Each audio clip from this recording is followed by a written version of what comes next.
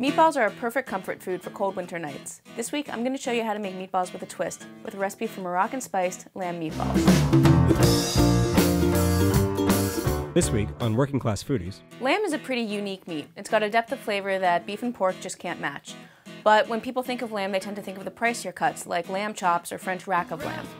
Well, lamb can actually be fairly affordable, as we've shown in the past, like with our lamb shanks episode. Brendan's recipe for Moroccan spiced lamb meatballs calls for ground lamb, and it stretches that ingredient to pretty ample quantities. The secret ingredient here is cinnamon. It brings out a depth of flavor that matches the earthiness of the lamb without actually being sweet. Making these Moroccan spiced lamb meatballs is a great way to spend a dreary winter Sunday afternoon, and it's totally worth the time and effort. But if you're in a time crunch, you can make them ahead and freeze them for up to a week, then reheat them in their sauce while you boil up some rice. We'll tell you a little bit later how to actually freeze these meatballs. The first step to making these meatballs is to saute a shallot and some garlic with your Moroccan seasoning. Mince 1 large shallot and mince 2 cloves of garlic. Heat a tablespoon of olive oil in a pan on medium-low and sweat the shallot and garlic slowly. Turn the heat down to low and season with a teaspoon of cinnamon and a teaspoon of paprika, then a good pinch of salt, and either freshly ground grains of paradise or black pepper. Mix everything together and let the shallot and garlic cook down slowly into the spices until everything's a deep, soft brown. If too much of the liquid evaporates, add a touch of water or stock to keep everything loose. After about 10 minutes of cooking, remove the shallot and garlic from the heat and let them cool to room temperature. Next, prepare the lamb. Add about 1.5 pounds of ground lamb to a cold metal bowl. Crack in 1 egg and then dump in the cooled spiced shallot and garlic.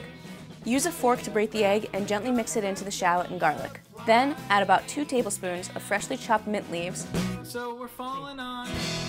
and season with a generous pinch of salt and either freshly ground grains of paradise or black pepper, and about 1/2 cup of panko or plain breadcrumbs, just enough to hold the mixture together. Then gently mix everything together with your hands. Pretty much you can do this to smell. If it doesn't smell aromatic enough, you can always add. Smell it? Yeah, it smells really good. It smells good. Yeah, it smells amazing. Alright, cool. Now line 1 or 2 rimmed baking sheets with parchment paper. Working quickly and gently, make the meatballs. Pinch off a hunk of the seasoned meat using the pads of your thumb and first 2 fingers. You want the meatball to be just under the size of a golf ball or small enough to fit into the cup of your palm, just like right about there. Gently and quickly roll the meat into a ball between the cups of your palms and line the meatballs up on your parchment-lined baking sheets. Now, if your meatballs are getting to be a little too warm and soft, if they're starting to look a little wilted or the fat's beginning to melt, cover your trays with plastic wrap and stick the trays in the fridge while you prepare the next step. Get out a high-sided cast iron pan or a good-sized Dutch oven and heat a few tablespoons of olive oil in it over medium-low heat. When the olive oil is hot but not smoking, sear the meatballs. Using tongs, gently transfer the meatballs to the pan and let them brown on all sides, rotating them every 30 seconds or so. Resist the temptation to crowd the meatballs. You don't want to bring down the temperature of the oil.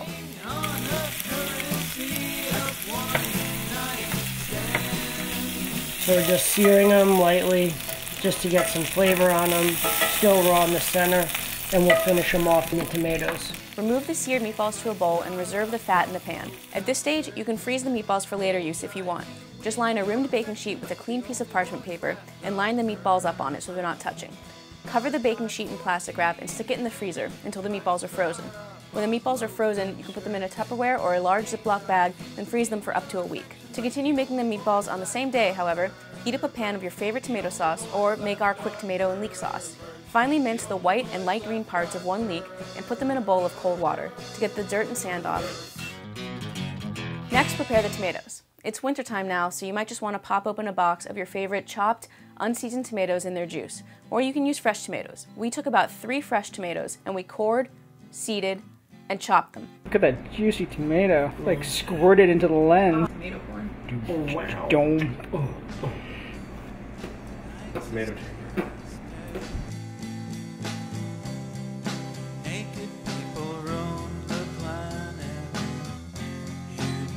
Now, remember that large cast iron pan or Dutch oven, the one that you seared your meatballs in, the one that still has all that fat in it that I told you not to clean? Go ahead and reheat that, get the fat melted and hot, and then add your leeks. And then add in your tomatoes and season with salt and freshly ground black pepper.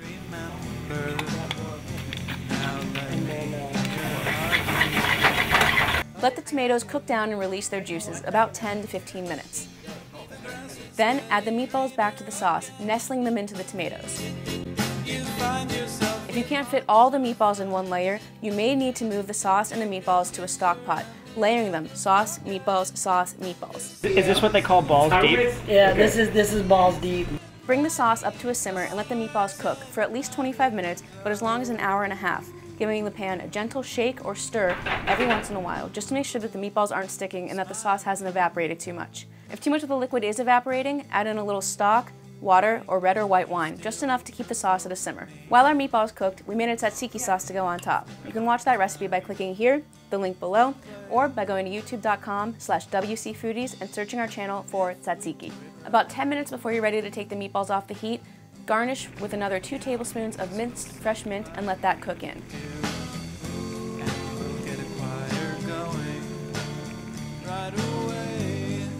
Remember, lamb is red meat, so it's okay if the meatballs are still a little pink in the center.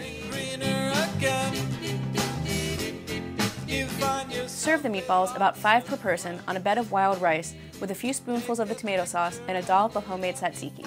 These meatballs would also be a great dish for a New Year's Eve party. Just reheat the tomato sauce and serve the meatballs with a toothpick in each one in the sauce to keep them warm and to keep them from drying out.